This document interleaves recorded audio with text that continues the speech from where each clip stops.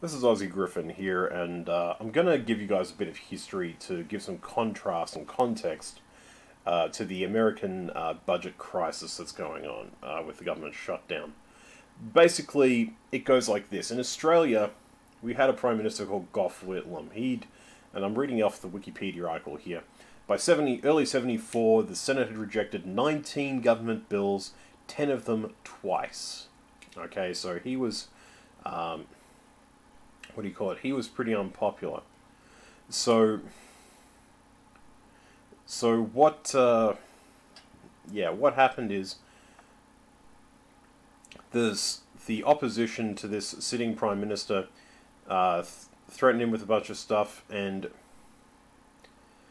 once Whitlam's Senate defeated 6 of its bills at least twice, these are the conditions required. You've got to reject so many bills so many times to trigger what's called a double dissolution election. Now, basically the what do you call it? The government lost a lot of seats. It maintained its majority, however, it still lost a lot of seats. And what basically happened with Whitlam's government is that the Governor General, that is the guy who acts as the executive representative of the Queen, basically said, right, everyone goes back to the polls, make sure you got the right representatives in there. If that doesn't work, you basically have the equivalent of a lock-in, where the bill is either passed or it's failed, and that's the end of it.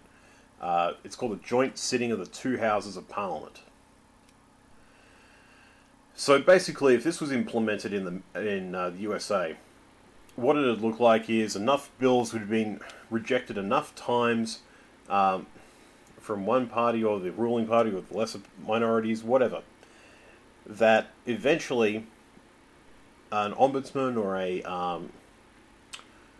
or what do you call it, Speaker of the House or whoever would sit down there and say, right, if this happens again, it's a double dissolution, everyone goes back to the polls, and all of you could lose your seats.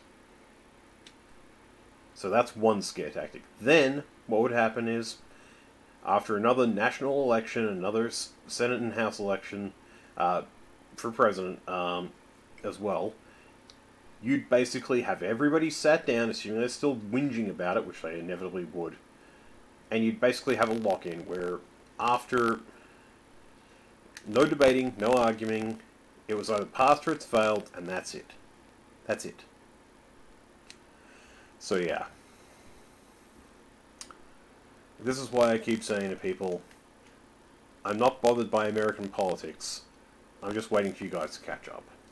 Anyway, I'm Aussie Griffin. If you can think of a better system or show me one, including something from the French Revolution, I'm willing to listen to it. You have a good one.